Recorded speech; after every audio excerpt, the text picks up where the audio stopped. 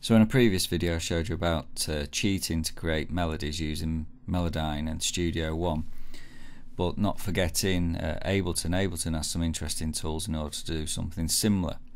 So I found this sample, this organ bass, which I'll bring in. It's quite a complicated sample, but it does demonstrate how good Ableton actually is at doing it. So have a listen.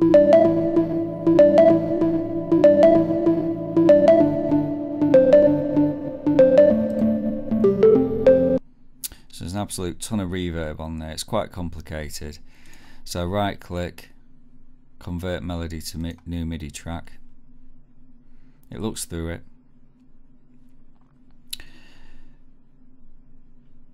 Now I don't know how good this is going to work out to be, but let's have a look.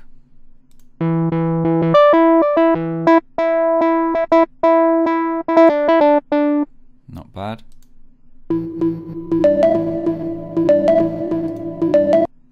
Actually, that's quite impressive. So I'll load a plugin, more silent, seeing as it's popped up. Place the MIDI on there. Let's see how it goes. Let me just find a suitable preset from. Let's have a listen.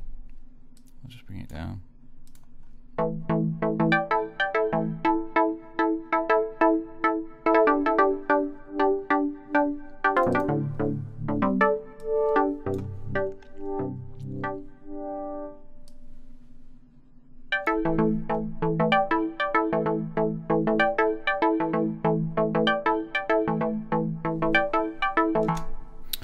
So that's entirely usable. Let's add a beat to it. Let's see what that does. Add some loops. I don't know, top loops, and then I'll add a kick. Okay. Cancel that. Add that to the wrong column.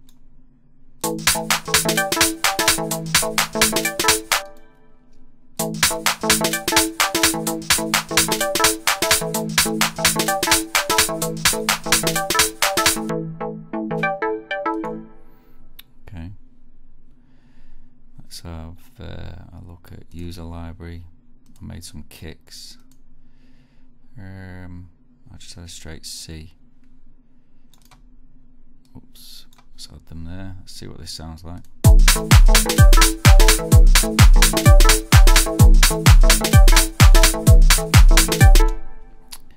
So we've got to do some tidying on this MIDI.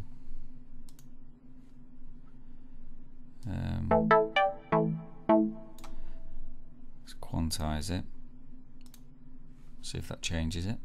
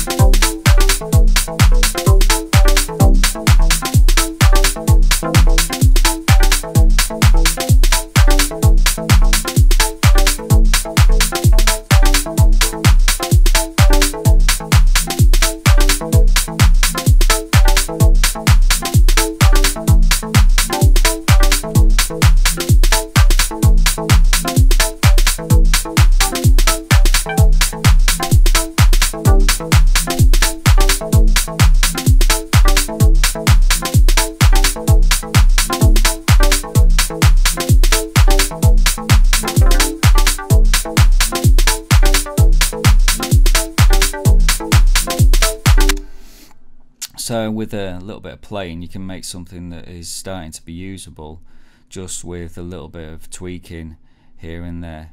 So hope that helps.